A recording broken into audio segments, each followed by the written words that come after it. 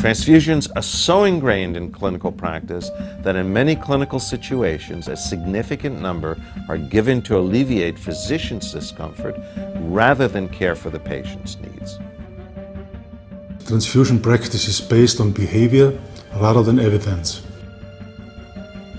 We really must change transfusion medicine practice. There is no other alternative, and there is a sense of urgency. This change will be from a product focus to a patient focus, and this is what we're referring to as patient blood management.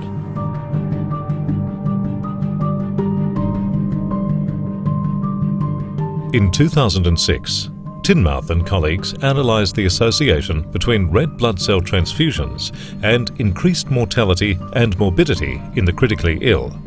They wrote, "We have witnessed a dramatic paradigm shift whereby red blood cell transfusions, once regarded as one of the great advances in modern medicine, are now considered harmful in some clinical situations." In 42 of the 45 studies that Marek and Corwin reviewed in 2008, they found the risk of red cell transfusion outweighed the benefits. The risk was neutral in 2 studies, and the benefits outweighed the risks in only a subgroup of 1 study. They concluded, "Our analysis suggests that in adults, intensive care unit, trauma and surgical patients, red blood cell transfusions are associated with increased morbidity and mortality, and therefore current transfusion practices may require re-evaluation." In 2009, the first International Consensus Conference on Transfusion Outcomes considered the benefits of transfusions across a total of 495 studies. The findings indicated that in 59% of clinical scenarios, transfusions were not beneficial at all. In 29% of the cases, it was uncertain whether these transfusions were beneficial. It was only in 12% of this population that transfusions were deemed to be helpful.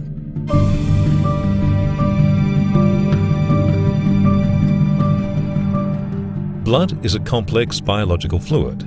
A great deal of work has been done to understand the multiple biochemical and biomechanical changes that take place once it is removed from its host and stored. However, the possible clinical implications of transfusing this stored biological product are only beginning to be better understood.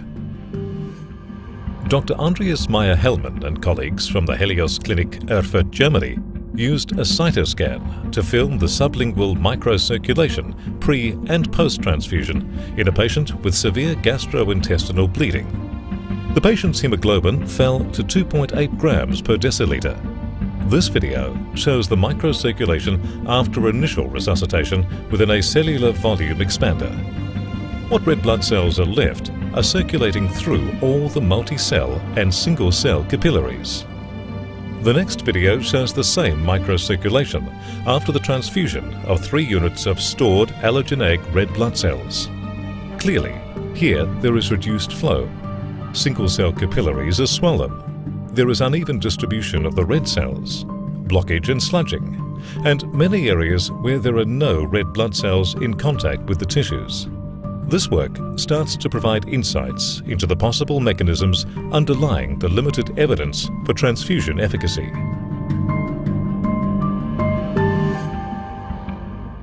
As clinicians, we have learned 3 key lessons. First, even the most profound anemia can be sustainably and quickly corrected without utilizing allogeneic blood products.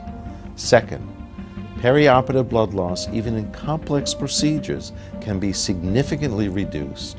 And third, post-operative treatment of asymptomatic anemia should be applied universally to sufficiently restore the patient's endogenous red cell volume.